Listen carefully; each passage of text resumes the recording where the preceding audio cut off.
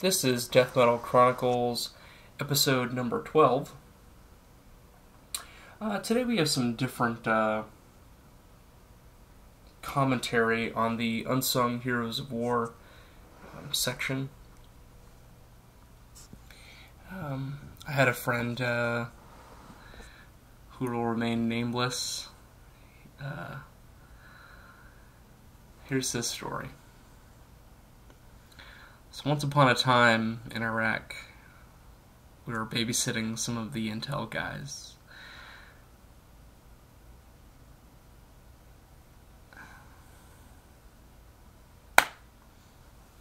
Welcome to Death Metal Chronicles, episode number 12. First off, I want to thank all the viewers who have subscribed to us and have given in your stories and comments and things. For the Unsung Heroes of War section segment, I have an interesting story. So here it goes.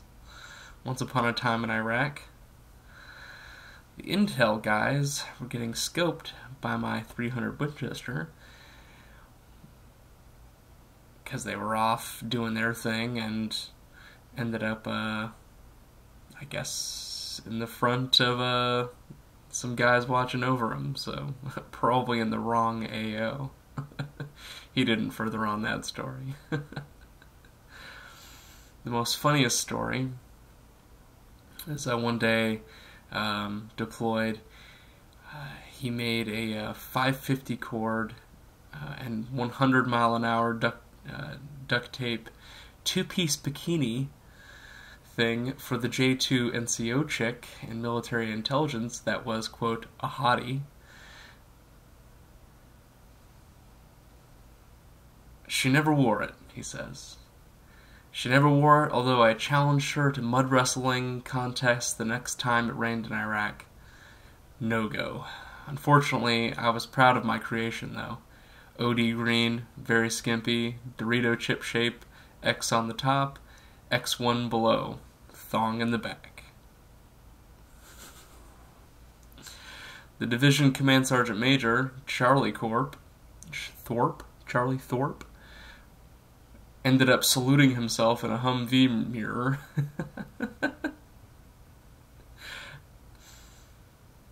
The military intelligence warrant chicks washing their hair in the desert with 4 to 5 liters of water while we were on a 1 liter bottle per day ration. Sergeant Majors on the John Deere Gators. Our supply sergeant getting lost going from our tent to the perimeter to guard at night. Inside the perimeter. The TM 82nd RSAD getting pinned down on infill and calling QRF. Enemy ended up being one old lady with a bolt-action Mauser. And nuking the shit out of an unoccupied sandbar in the Euphrates River one night with 155 arty and 200 pounders from a Cass as a show of force.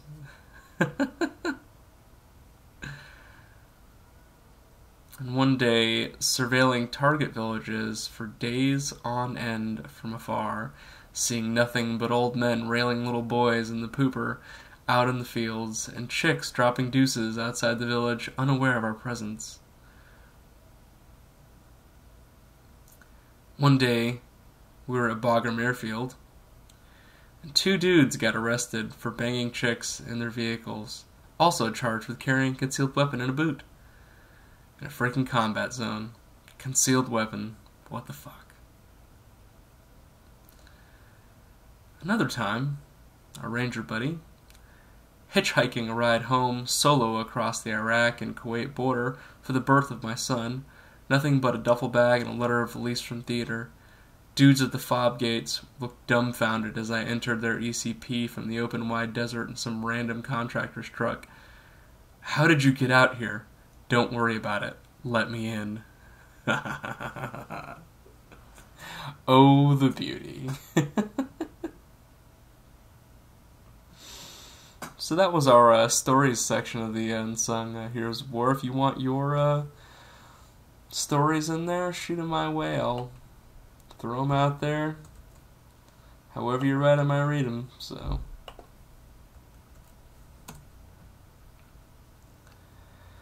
for some actual news today, a couple of days ago, I had found on the Washington Post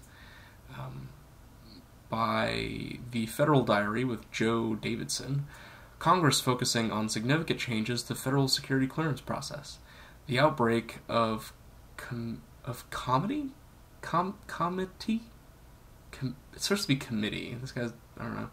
In the House Oversight and Government Reform Committee, often a sharply partisan place, means the government security clearance process is in for significant changes. Democrats and Republicans on the committee are united by an urgency to fix the system that was not able to stop Aaron Alexis' September rampage.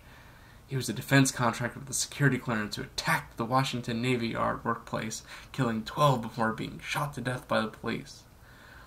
The committee members and their colleagues in Congress decide could have major impacts on the nearly 5 million employees and contractors who are eligible for security clearances.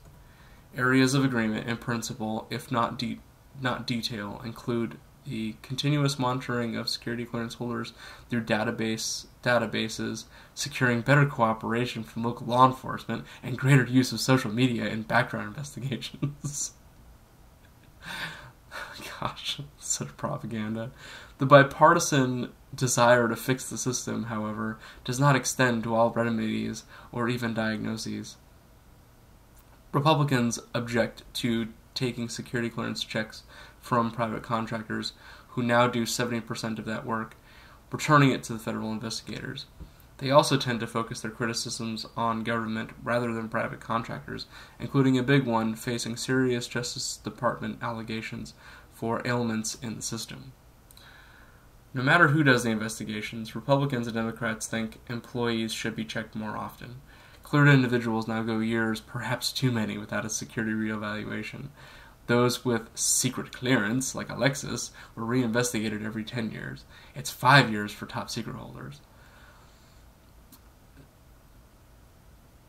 Delegate Eleanor Holmes Norton, a Democrat of D.C., said she can't understand how Alexis could have a security clearance that enabled him to go through 10 years without a review. And she probably only has a secret, and she only goes through it every 10 years? Question mark? Doesn't say what she's a part of. Even the most stable person has incidents in his life that in a decade could affect his ability to handle Uncle Sam's secrets, she said. This is from Eleanor Holmes Norton. Where did the 10-year period come from? She asked witnesses during the committee hearing last week. Office of Personnel Management Director Catherine Archuleta, OPM Inspector General Patrick McFarland, and Stephen Lewis, a Deputy Director in the Department of Defense, had no answer.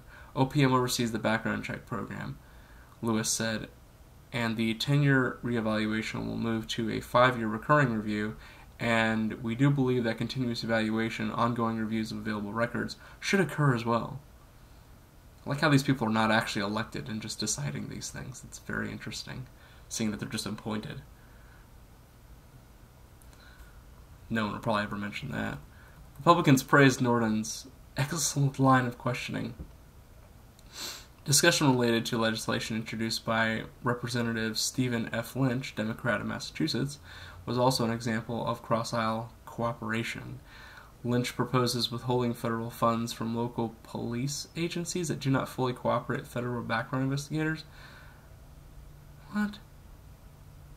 The Republican chairman, Representative Darrell Issa of California, said the committee has been working on a completely bipartisan basis toward legislation that includes some of Lynch's provisions. Bipartisanship has limits. Democrats want government employees to do a greater share of the background checks. Because of the allegations of corruption in security clearance contracting, it is imperative that we bring the key background investigative work back to the federal government, Lynch said. My legislation will ensure the federal employees, rather than outside contractors, perform critical investigative functions, including top-secret clearance-level investigations.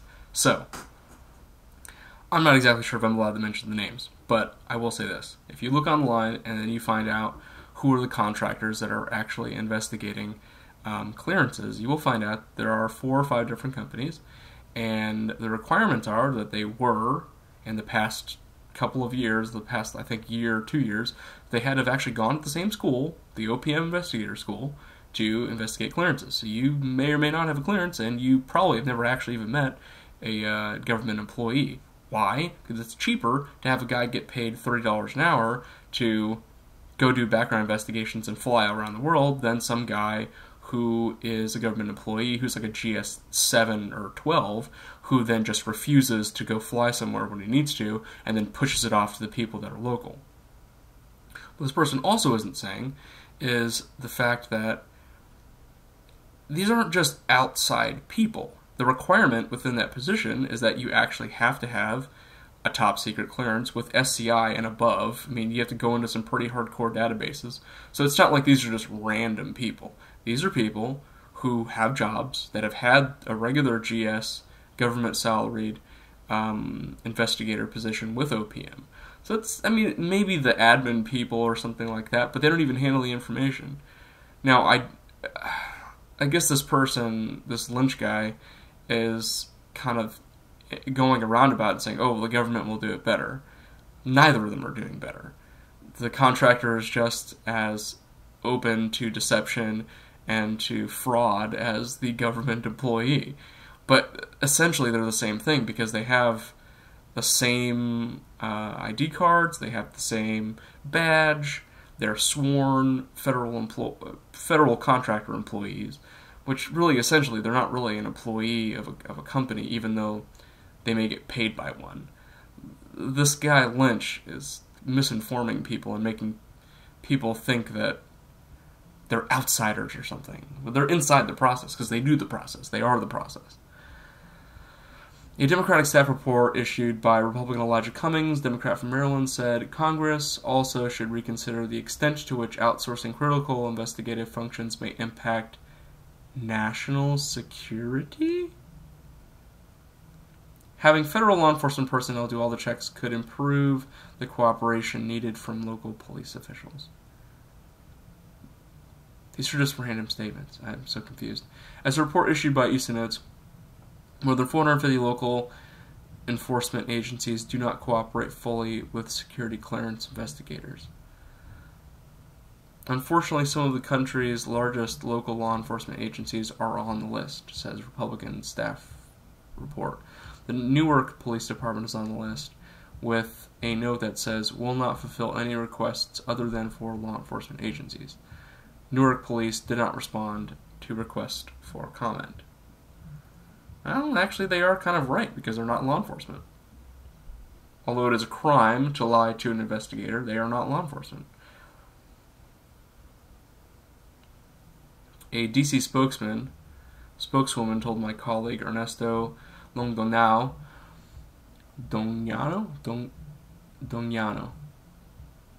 that city law prohibits policemen sharing law enforcement information with civilians. At the hearing, however, Archuleta said DC police recently agreed to provide information to investigators.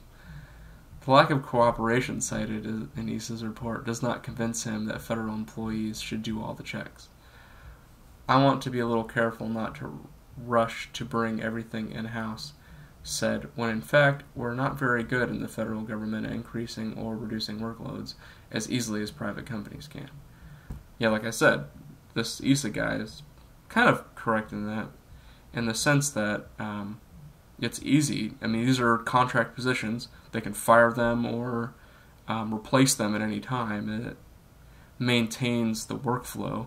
So you can just bring in new people. You don't have to have a civil service thing. But they are civil service because they still have to go through the school, even if you hired a new employee. But the reputation of private companies has been damaged. Cummings' report focused on USIS, which is actually one of the companies, U.S. Investigation Service, a false church firm facing Justice Department allegations that it failed to do required quality control reviews. USIS is about half of the government's background probes, including the one on Alexis. About 40% of its work over the period of more than 4 years is in question. As part of OPM's reform efforts, Archuleta announced this month that private companies will no longer do their own quality control reviews, noting that he was not employed by USIS during the period under scrutiny. Sterling Phillips, a firm's chief executive since January 2013, tried to minimize the allegations, saying they relate to a small group of individuals over a specific time period that are inconsistent with our values and strong record for customer service. I need to learn how to speak like that. But it's a big deal to the Justice Department and to the Congress. Justice is seeking more than $1 billion from USIS, claiming that the company charged taxpayers for work it never performed on, ladies and gentlemen, listen to this, 665,000 background investigations from 2008 to 2012, Cummings told the hearing. I'd actually like to read some of these comments. Neither side is dealing with the truly... This is from some guy named Not the Droid. These are not the contractors you were looking for. These are not the droids you were looking for. Neither side is dealing with the truly ludicrous amount of overclassification that's become part of the government's culture. They really need to curb classification in large measures to start with, but the inaction in dealing with that issue has become badly entrenched. He hit the nail on the head. Number one, when in doubt, use stamp secret on it. There's a reason the military and the government does this in general, because you don't want to underclassify something. You can always overclassify something, and oh yeah, we'll take care of it, you know, and in a past episode I actually named the people that do the classification, no one really knew. So there's actually a group of people that do the classification process. And this guy's right. There's a lot of things that don't need to be classified, and there may actually be a lot of things that do need to be classified that are not. Another comment, 1.4 million Americans have top-secret clearance. Nearly 1% of the entire U.S. workforce. Another 5 million Americans have merely secret, 1 out of every 30 American workers. If we have classified so much, it is an immense cleared workforce is needed, and we are definitely overclassifying. And if over 5 million people know a secret, is it even a secret anymore? It's a good comment. Some guy named Publius38, even in their zeal to reform the clearance process, it seems the Republicans simply cannot get past their hatred of the government to perform what is an inherently government action to vet access to government secrets, probably too many government contractors among their campaign donors. I'll let that slide. You guys can comment on that. Yeah, tell me what you guys think on overclassification, what things could be changed. I don't exactly have a good idea on that one, but it is something that's needed. And in the military times, Kerry accuses Assad of stonewalling in peace talks. Jakarta, Indonesia, U.S. Secretary of State John Kerry on Monday accused Syrian President Bashar Assad of stonewalling in peace talks and called on Russia to push its ally to negotiate with opposition leaders. Why are we still dealing with Syria? Why don't we just leave it alone? Just let them implode. Who cares? They have 1,000 other people that are around them that could blow them up or give them money. I don't care. It's so stupid. It's not even worth a printed newspaper. Who gives a shit about Syria? Right now, Bashar al-Assad is not engaged in discussions along the promised and required standard that both Russia spoke up for and the regime spoke up for, Kerry said during a press conference in Jakarta with Indonesian Foreign Minister Marty Natalegawa. He said Assad's team refused to open up one moment of discussion of transitional government to replace Assad's regime. I don't know much about that. I wonder if they were actually elected. You can't just call it a regime. I mean, who cares, really? I mean, Bashar al-Assad is the president of Syria. Oh, he's part of the Ba'ath Party. Okay, interesting. Served as president since 2000 when he succeeded his father, who left Syria 30 years ago until his death. Al-Assad graduated from the school of Damascus University in 1988, worked as a physician in the army. 4 years later, attended the postgraduate at the Western Eye Hospital in London, specializing in ophthalmology. In 1994, the People's Council of Syria in 2000 and 2007, and he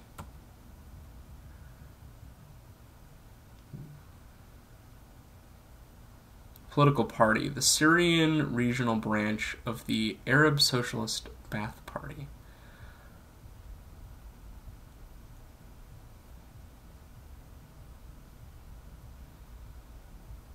This is according to Wiki.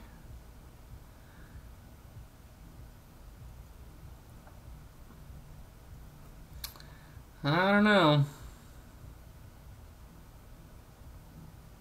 It is very clear that Bashar Assad is trying to win this on the battlefield instead of coming to the negotiating table in good faith, Kerry said. Peace talks last week in Geneva ended with no progress toward breaking the impasse in nearly 3-year-old conflict in Syria. Kerry, who called Syria a tragedy to the world, also had harsh words for Assad's allies in Moscow. Russia needs to be part of the solution, not contributing so many more weapons and so much more aid that they are in fact enabling Assad to double down, which is creating an enormous problem. Turn that around, if you would. Who is America enabling?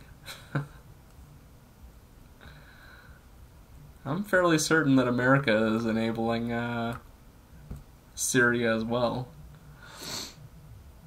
Russia has told the U.S. it is committed to help create a transitional government, Kerry said, but has not delivered. The kind of effort to create the kind of dynamic by which it could be achieved. I'm not going to go through the rest of this. You guys can read it. It's on Military Times. I figured it was kind of interesting.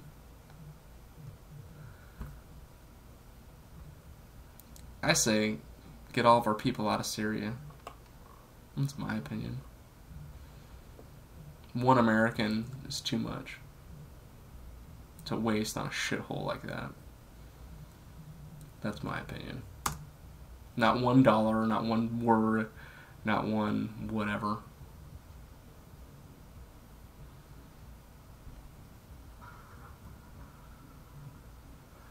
So I thought it was kind of cool. Valerie Plame came out with a statement. Edward Snowden deserves thanks, and James Clapper should resign. Former CIA agent Valerie Plame Wilson said Wednesday that she views the NSA leaker Edward Snowden as neither a hero nor a traitor, but that Americans should be grateful he brought the conversation about liberty and security to the national forefront. This is on the Huffington Post. Plame also rolled her eyes at Cheney labeling Snowden a traitor, given the Bush's administration involvement in leaking her identity to columnist Robert Novak. Oh yeah. Any person that was involved in that should be in jail right now. No question. That's not even... You cannot use politics to out someone who is a government employee, and whatever they're doing. Doesn't really matter what they're doing. If they're employed by the government, and another government employee, doesn't matter what they are, has outed someone in their employment, especially if it's, there's the whole thing in the it's executive order for people that have clandestine work, and if you out that person, you should go to jail immediately. Cheney and whoever else is involved in that should, yeah. The irony of people like Dick Cheney or Karl Rove, Valerie Plame said, whining and bemoaning the fact of the League of Intelligence, given my history and certainly Dick Cheney's intimate involvement with the betrayal of my CIA identity, is really something, she said. Plame called for the resignation of the Director of National Intelligence, James Clapper, saying that, as a former intelligence officer, she finds it astounding that the upwards of 60 to 70% of the United States intelligence budget is spent on private contractors. Interesting. I don't know why she would say that, but one question might be, why hasn't the DNI Clapper resigned? He is ultimately responsible for the safeguarding of these secrets, she said, as if secrets would be hidden if they were government employees, but we'll let her go on with that. How do you propose to keep the secrets if you have that high of a contracting force? Where is their loyalty? Well, you're hiring Americans getting paid with American money through American companies, so it's not necessarily going to be their country, to the United States. It's going to be the person writing their paycheck. That's how everybody feels about working directly for the government, too, so I'm not following her on that, but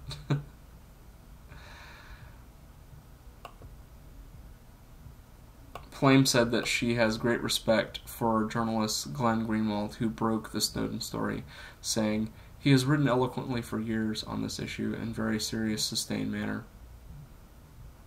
She added that she believes the conversation should focus less on Snowden and more on the questions he raised, since his fate is already foregone. "He will be abused, he will be punished," Plame said of Snowden. "Perhaps he could have done it in a different way, but that's not the conversation we should be having."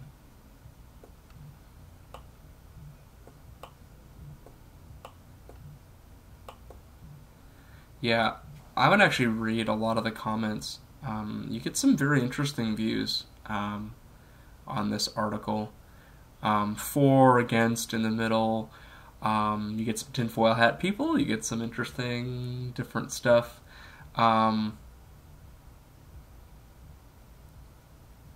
Here we go.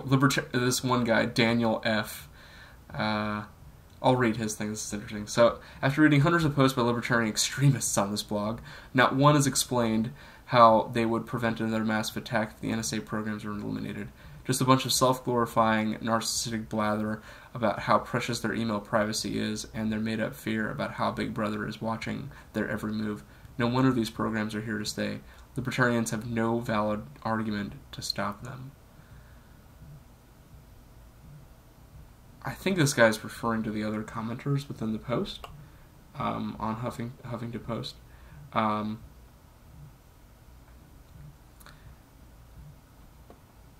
There is an answer, and us libertarians are very solid on defense. I'm not for conscription at all. I say I like the concept of Switzerland. I like the idea of do whatever the hell you want. As long as you're not hurting anybody, not using in libertarianism we talk about the non-aggression principle. The non-aggression principle means you can, as Mr. Block, Walter Block would say, you can do anything as you damn well please as long as you keep your mitts to yourself. If you keep your mitts to yourself, sweet. If you don't, that's where things come a-knocking. So, in the same sense of, I guess this guy is saying there's no valid argument to stop them. Well, there is nothing that would stop a person from giving up secrets other than what's inside of their heart. So, if their allegiance, no matter if they've signed all these documents, if they're working for a government contractor, they're working for the government as a direct employee, or they were voted by Democratic popular vote, and then they out people who are in the CIA. The problem is not necessarily that libertarians are not offering a decent argument to change things. Yes, your email privacy is yours. With this Daniel F. guy, USA Patriot 2012, I guess he was speaking to that guy, is basically saying that your person's papers and effects are not your own. Well, they are your own. You own them. You own your thoughts. You own your words. You own what is inherently yours by your moral ownership of yourself. So if you believe that you own your body, then you own your words, and you own your emails, and you own your private thoughts to yourself. There is no reason that anybody needs to be listening in on an American citizen, or in collusion with another government listening in on American citizens. That's even more reprehensible. As Mr. Snowden has released, the GCHQ is outright listening in on American citizens. Well, if they're our allies, why are they listening to American citizens? And also, why are the elected officials allowing them to do that? Well, they're government cronies, and they're doing their thing to get more money. Why wouldn't they? So they set up some program with London and GCHQ. They set up apparatuses to collect all that information. Any American that goes through that country then is being surveilled, and counterintelligence is put on them. So, of the people from Britain. So, you know, this whole idea that libertarians don't have a valid argument to stop what's going on. Actually, yes, we do. And it's stop listening to our emails, or stop listening to our phone call conversations, stop reading our emails, stop surveilling us,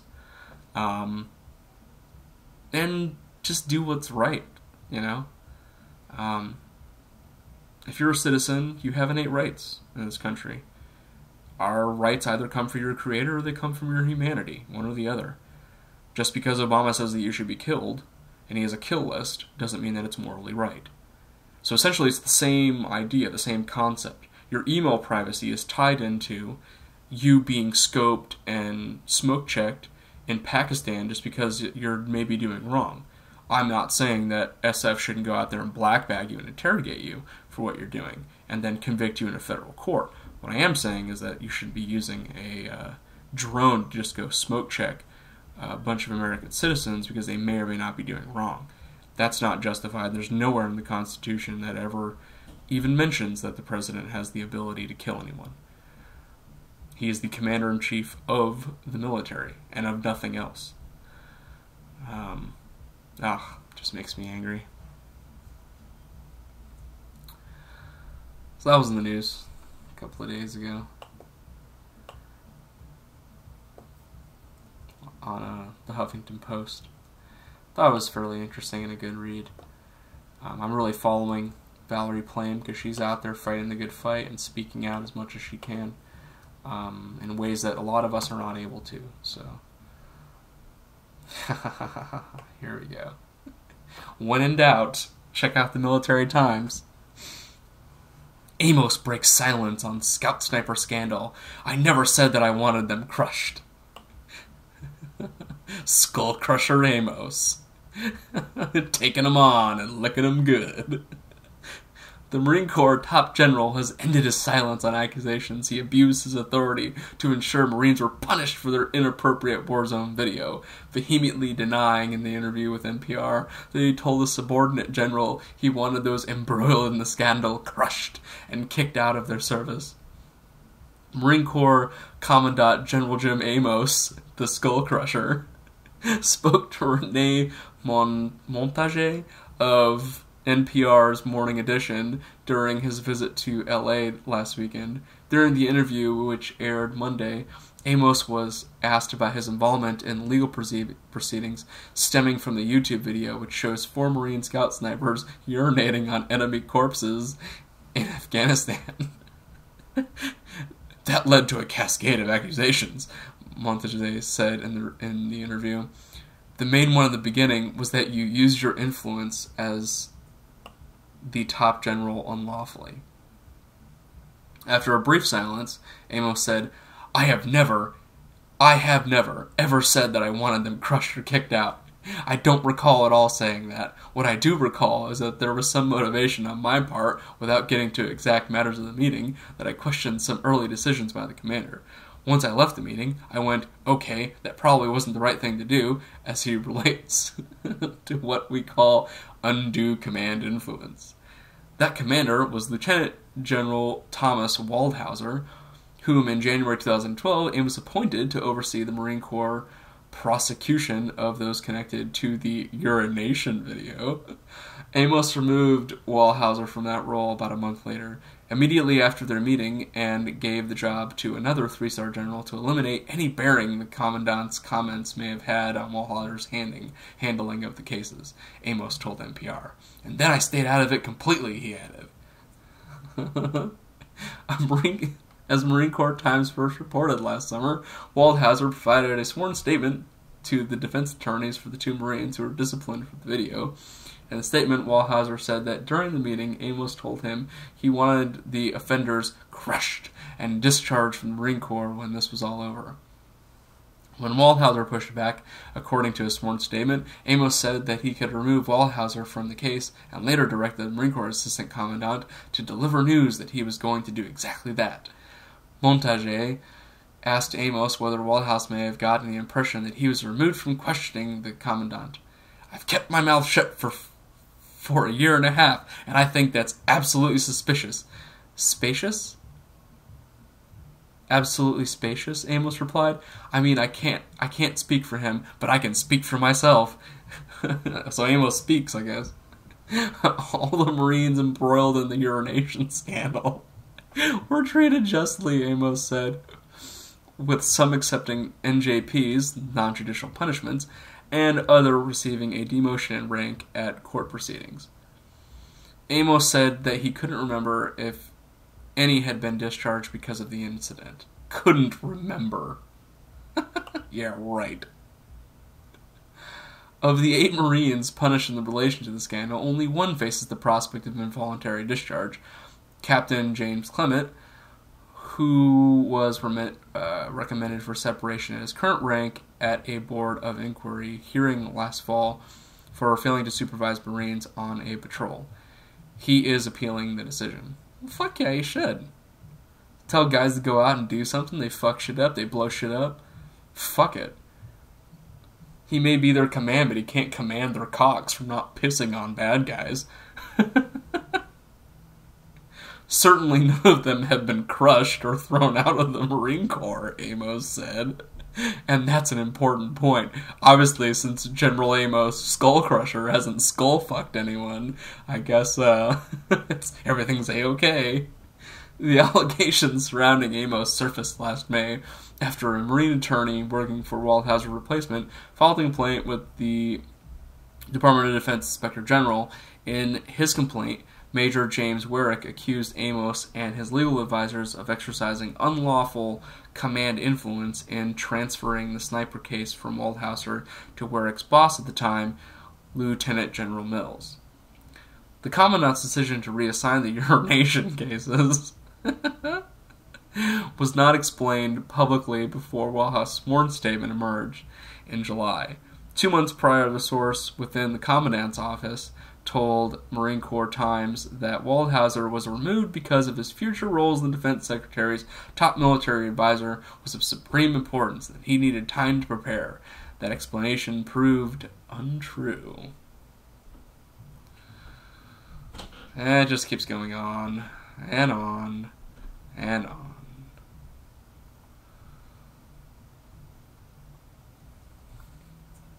There's no comments about the urination video. There should be. Because when the Skullcrusher is involved, you gotta speak up, speak out. We can't have people R. Kelly-ing people in a war zone. I mean, God forbid.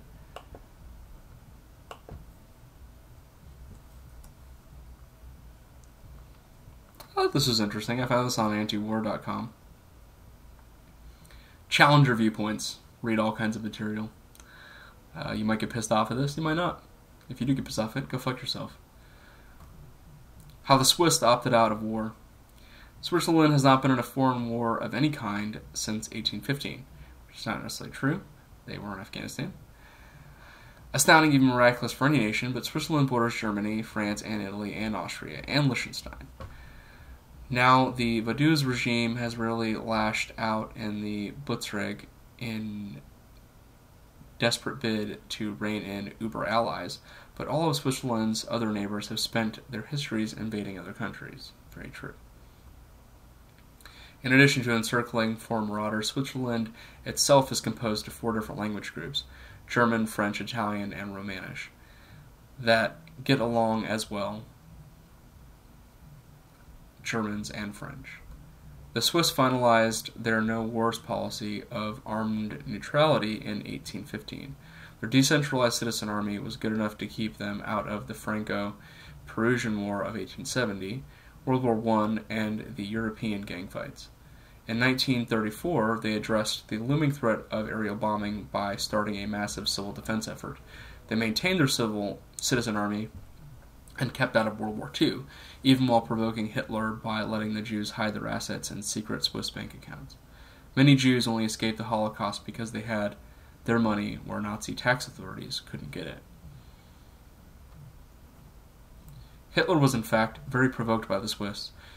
His generals even got as far as giving the invasion of Switzerland the name Operation Tannenbaum and drawing lines on maps for it. However, no matter how they drew the lines, they couldn't overcome the reality that there were no critical central targets for mechanized blitzkrieg to disrupt. Every house in Switzerland was a center of the resistance. The Wehrmacht paratroopers couldn't beat a defense that covered every square centimeter of the country with accurate rifle fire, and they knew it. At the end of World War II, some Russian refugees took shelter in Liechtenstein. The Soviets demanded they be returned over to the NKVD, and Liechtenstein blocked them. So occasionally the fury of the Liechtenstein is unleashed after all. While the United States and Britain helped, the Soviets herd millions of people into trains to Siberia death camps. The citizens of Liechtenstein and its ally Switzerland face down Stalin. And for that quote, there's actually a link directly to a book from Nikolai Tolstoy of the story of what they're talking about. In 1962, noticing the Cold War was not getting any safer, the Swiss started building nuclear shelters. By the early 1990s, the program was complete. Every homeschool business in Switzerland has a blast shelter in the basement with a filtered air system. Hospitals have fortified wards, and local governments have underground command centers. Every citizen is trained in civil defense and knows where to find a radiation meter and a gas mask. If the rest of Europe turns itself into glowing rubble, the Swiss will spend 2 weeks playing cards on the ground and then go back to work. All this defensive infrastructure also limits the destructive potential of terrorist attacks. Dirty bombs are useless against people with shelters and fallout meters. Every citizen has anti-chemical weapon masks and equipment. Even nuclear bombs will only kill people in the immediate blast area. Survivors would escape into the shelters. Any attempt to terrorize citizens with Mumbai-style attacks would meet with assault rifles and rocket launchers of every Swiss household. How much does all this security cost the Swiss? Not very much. In the 1980s, the Swiss spent $33 per capita annually on civil defense. Since the completion of the shelter program, they spent less. In fact, the Swiss federal government now leaves all civil defense spending to the cantons. That's interesting. I didn't know that. Estimates cantons would be more like a county government, essentially, in the States. Estimates put total Swiss military spending at 0.9% of GDP. The U.S. spends 5 to 6%.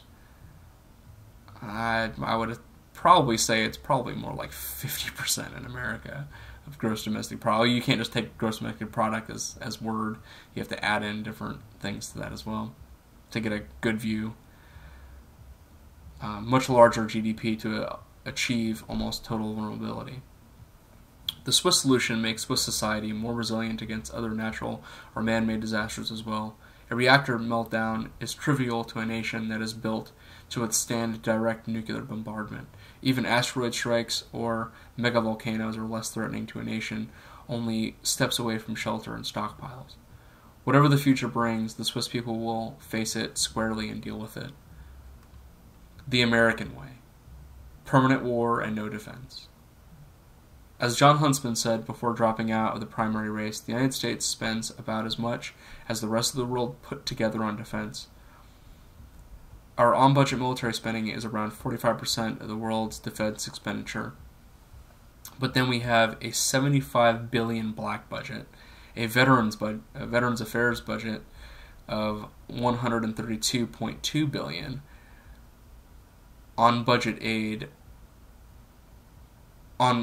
foreign aid for $53.3 billion, and off-budget Federal Reserve foreign aid in, frankly, unbelievable amounts. They actually have direct links all to Bloomberg and to Reuters, and fact-checked all of this. So $100 billion here, $100 billion there, and we end up spending as much as all the world's armies and air forces put together. The United States has programs to address threats that don't even exist. We have the F-35 to face down now defunct Soviet Air Force, Trident submarines to launch missiles at now friendly Russian cities, and aircraft carriers to fight no one. As no other country is dumb enough to pile $20 billion into one fragile, indefensible missile magnet. He put the words. So we must be pretty safe, right? We must have really good anti-aircraft defense. Oops, no. Even civil airliners can just fly right into the Pentagon, even with lots of warning time. But we must have missile defense. After all the money we've spent, not so much. We have around 30 interceptor missiles that protect Alaska and Vandenberg Air Force Base, as long as the enemy promises not to use any decoys or electronic countermeasures. U.S. cities are wide open to attack by any nuclear power, including the French. Yes, that is 100% correct, because no U.S. city right now has anti-aircraft protection. But the only military threat recognized by the mainstream media nowadays is terrorist bombs delivered by Chevy Suburbans or the UPS man. So the United States must have a really well-developed civil defense system to protect citizens against fallout, nerve gas, biological agents. All citizens must be trained in nuclear, biological, and chemical defense, and have their radiation meters, masks, protective suits, and their car trunks. Maybe in some alternate universe in the 2012 United States, the only civil defense is whatever people provide for themselves. $1 trillion or so of defense money is spent mainly on serving as mercenaries to various warlords that we support around the world. Meanwhile, America herself is the most vulnerable target in history, full of single-point failure modes, glass cities, and panicky Homeland Security bureaucrats. If you guys with box cutters cause us to attack ourselves with security measures that cost us many times the expensive physical damage of the 9/11 attacks. Then we made a follow-up strike on ourselves by launching several wars which cost another $4 trillion or so. That was our response to losing 2 buildings. A serious terrorist attack wouldn't involve suicide bombings with hijacked airliners. There would be more dangerous non-suicide bombings using nerve gas, Ebola, flu, or nuclear bombs. Or bargain basement terrorists could simply make simultaneous conventional explosive attacks on dams at flood stage, refineries and chemical plants during smog weather inversions. The internet backbone, anytime. Americans have to be honest with ourselves if there were a real attack against the United States. Would we bravely handle it with a stiff upper lip and recover? Or would our homeland security apparatus choke the economy of our country to death in panic with crazy travel restrictions, nonsensical strip searches of old women and children? I think the answer is clear. The United States would cease to exist in anything resembling a functional state if even one city were seriously attacked. America could be safer than Switzerland. Switzerland, of course, is landlocked among other nations with long criminal records, and it has a smaller military budget than any of the potential attackers. The United States has none of these problems. If we applied the Swiss model, we could ensure our society, our constitution, our freedoms, and most of our people could survive even a major attack. And if someone thinks you're certain to survive and hunt them down, they're less likely to attack in the first place. We have technical advances that the Swiss do not. We could expect our missile defense program We could expand our missile defense program and help other powers to do so as well. I don't agree with that. No decent person wants to see the children of Kiev, Mumbai, or Beijing burn in nuclear fire for some politician's agenda. A thin defense shield against rogue missiles for every country that wants it should be encouraged. We could also have real air defense against bombers or drones tomorrow. All we have to do is fly our F-115s home from Saudi Arabia and use them to guard Washington, D.C. and Peoria instead of Riyadh, Saudi Arabia. Let me read that again. We could also have real air defense against bombs or drones tomorrow. All we have to do is fly our F-15s home from Saudi Arabia and use them to guard Washington, D.C. and Peoria instead of Riyadh. Our Patriot missiles could be placed around U.S. cities instead of scattered around the Middle East. Those who doubt the Patriot missiles' effectiveness could note that it has confirmed kills in 2003 against the RAF Tornado and F-18 Hornet by accident, of course, but there's no doubt they can shoot down planes. If our Navy wasn't so busy blockading Iran to raise the price of oil, it could also add its Aegis Crusaders to defend our coastal cities. Our naval forces could still fight piracy and maintain freedom of the seas, and we don't need Cold War-sized forces in expensive Bahrain bases for that, as far as pirates go. All we really have to do is allow the merchantmen to arm themselves. Ooh, this guy knows what's going on. Of course, if we applied non-interventionist foreign policy, the number of groups motivated to attack us would be greatly reduced. Right now, we are involved in the most of the ethnic and religious conflicts around the world. Far too many political factions would benefit from a distracted and damaged United States. If the attack were anonymous, how could we retaliate? Last time we retaliated against a nation, Iraq, that wasn't even involved in the attack. They didn't even have WMDs, but what if our next president accidentally lies to us in attacking someone who does, like France? This brings up another Swiss policy. Their president can't launch wars by executive order. In theory, neither can ours, but we need to start applying that theory and the rest of the rule of law in practice again. The Swiss recipe for peace is simple, but it requires all elements in order to work. Number one, power must be decentralized so that our own politicians cannot aggress against other nations.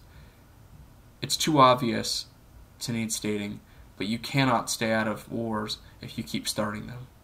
Number two, defense must be decentralized as well.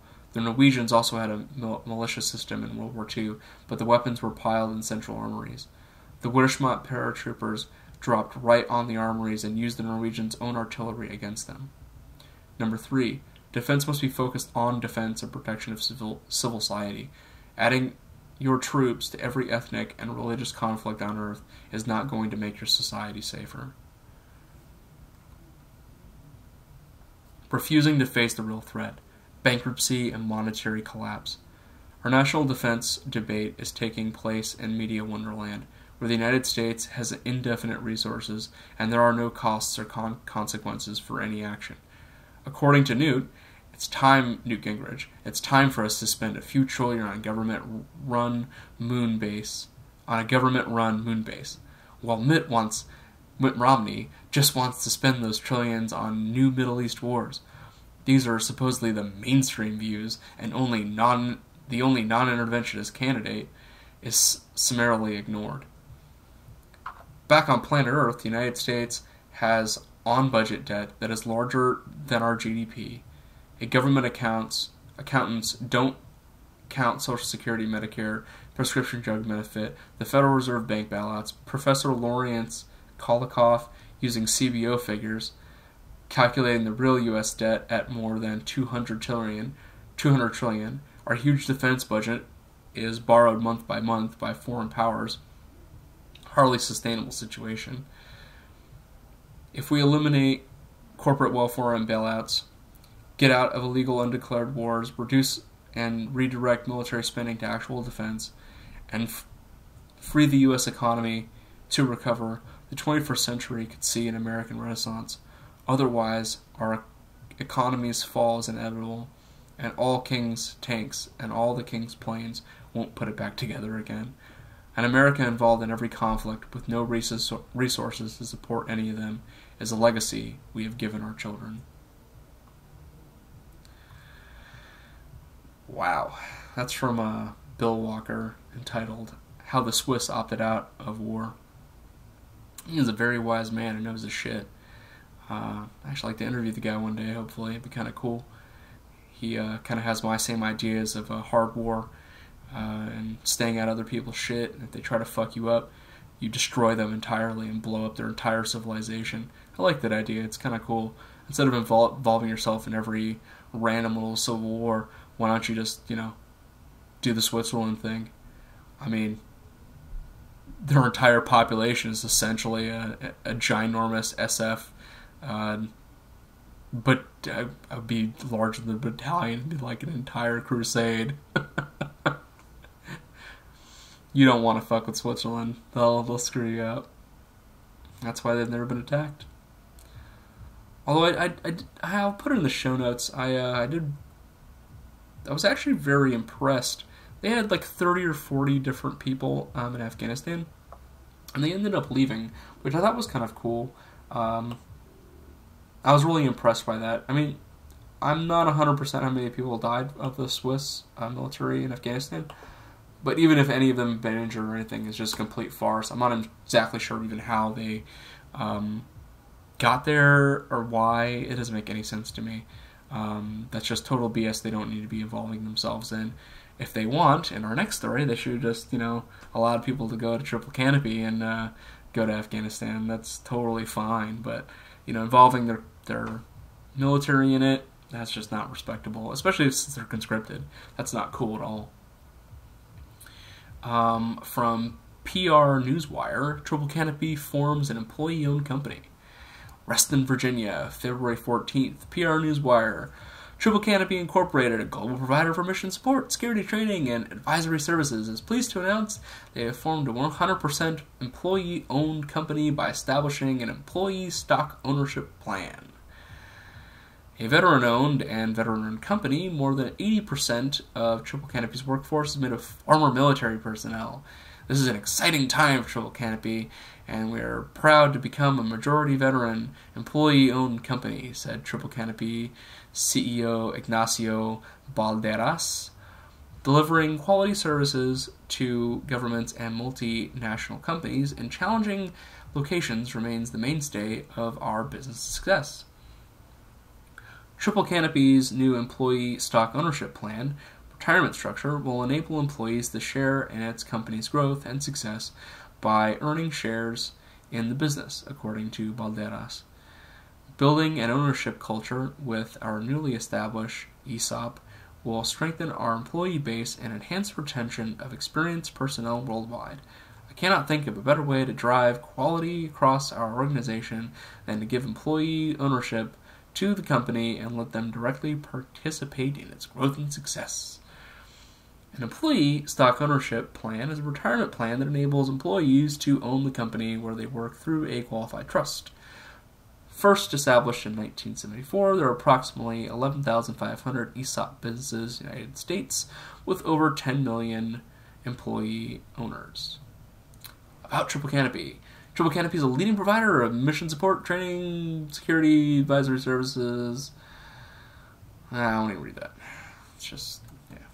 So, all you Triple Canopy guys out there, get in some ESOP. Start investing. Throwing down dollar bills, y'all. Dollar bills. Dollar bills. Yeah, I'm kind of under the weather today. I've kind of worked out too hard. I have to split up my my running and my leg work. Focusing on bodybuilding has been kind of difficult. There's not a lot of drugs. My immune system can't really do as much as I'd like it to. But I did get up to like 9.3. There was a 9.5 miles an hour sprints. That was kind of cool. Although I couldn't walk for a day, but hey. This is pretty cool from the Reason.com. If you're not familiar, Reason.com is they're part of the Reason Foundation, which is a libertarian think tank. They've got videos, they've got articles, they've got all kinds of stuff. And they kind of pride themselves on being directly in the middle of libertarian thought. So one day you might see a socialist libertarian kind of piece, and then the next day you might see a very right-wing kind of style of libertarianism. So you have the different viewpoints, and it's interesting because all of us libertarians don't exactly have the same viewpoints on things. The lethal legacy of U.S. intervention. The deadly consequences and culpability continue long after the last soldier leaves. Americans seem to believe that once the U.S. military exits a foreign country, its moral accountability ends, but the deadly consequences and culpability continue long after the last soldier leaves. Take Iraq, which the U.S. military left at the end of 2011. Though not before President Obama pleaded with the Iraqi government to let some American forces remain, violence is flaring in Iraq. As Sunni Muslims fed up with the oppressive, corrupt, U.S.-installed and Iran-leading Shia government, have mounted new resistance. Not our responsibility, most Americans would think. The U.S. troops are long gone, so our hands are clean. Not so fast, said University of San Francisco Middle East scholar Stefan Zunes. The tragic upsurge of violence in Iraq in recent months, including the temporary takeover of sections of the two major Iraqi cities by al-Qaeda affiliates, Zuni writes. It's a direct consequence of the repression of peaceful dissent by the U.S.-backed government in Baghdad, and ultimately of the 2003 U.S. invasion and occupation. He goes on, the U.S.-backed Iraqi regime is dominated by sectarian and Shia Muslim parties which have discriminated against the Sunni Muslim majority. The combination of government repression and armed insurgency resulted in the deaths of nearly 8,000 civilians last year alone. But can the United States really be responsible? Wasn't Iraq a terrible place before 2003? Yeah. Invasion, devastation, occupation. Iraq was centrally ruled by a bad man. By a bad man? I think he meant madman. Saddam Hussein, who repressed the majority Shia, but also mistreated Sunnis. Yet Iraq was not plagued by sectarian violence before the U.S. military arrived. Until the 2003 U.S. invasion and occupation, Iraq had maintained a long-standing history of secularism and long national identity among its Arab population, despite sectarian differences, Zunes writes. Not only did the U.S. invasion and occupation fail to bring a functional democracy to Iraq, neither U.S. forces nor the successive U.S.-backed Iraqi governments have been able to provide the Iraqi people with basic security. This has led many ordinary citizens to turn to armed sectarian militias for protection. Zunes notes that much of Iraq's divisions can be traced to the decision of the U.S. occupation authorities immediately following the conquest to abolish the Iraqi army and purge the government bureaucracy, both bastions of secularism and national identity, thereby creating a vacuum that was soon filled by sectarian parties and militias. So once again, arrogant American policymakers lumbered into a foreign country thinking they could remake it in their own image, apparently without knowing anything about the cultural or social context. This is hardly the first time, which is why Eugene Burdick and William Leader's 1958 novel, The Ugly American, still packs so much power. Horrific as the Iraq story is, consider what's happening today in Laos and southeast China. The U.S. military bombed Laos in 1964 to 1973 during its war in Vietnam to disrupt the Ho Chi Minh Trail.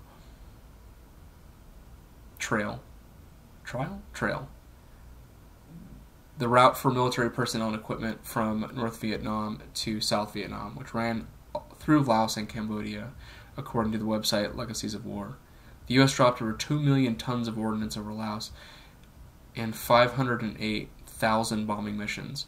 the equivalent of one plane load every 8 minutes, 24 hours a day, for 9 years.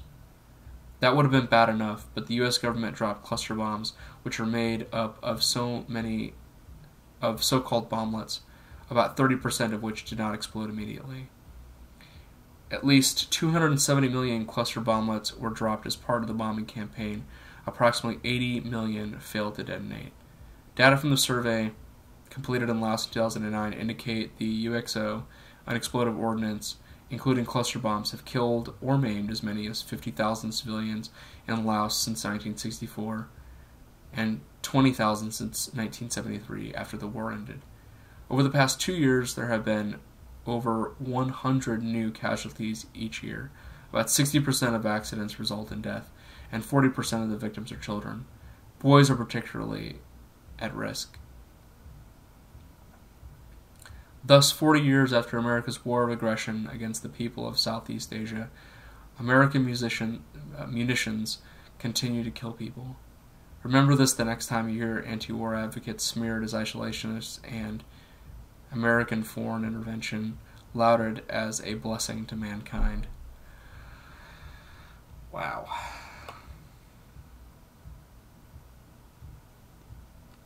That's from Sheldon Richman, The Lethal Legacy of U.S. Intervention. The deadly consequences and culpability continue long after the last soldier leaves. It's hard to read. It's so true. That's my, it's kind of like what I found in the news today, kind of give you different ideas and things on what's going on with the military and different ideas, different, places you might kind of gather to make your own viewpoints. I want to give shout-outs to my buddy who went on his vacation back to the States this week, and about 2 weeks ago, and now ended up back in Afghanistan. He knows who he is. Hope he's getting some good pizza. We got a fantastic pizza place at this one base.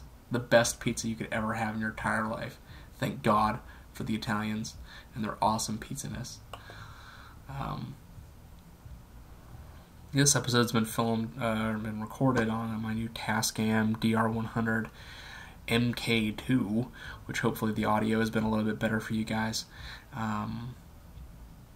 This episode will probably just be in a complete audio file thrown up on YouTube with a couple of pictures, so just easy stuff I can get out real quick.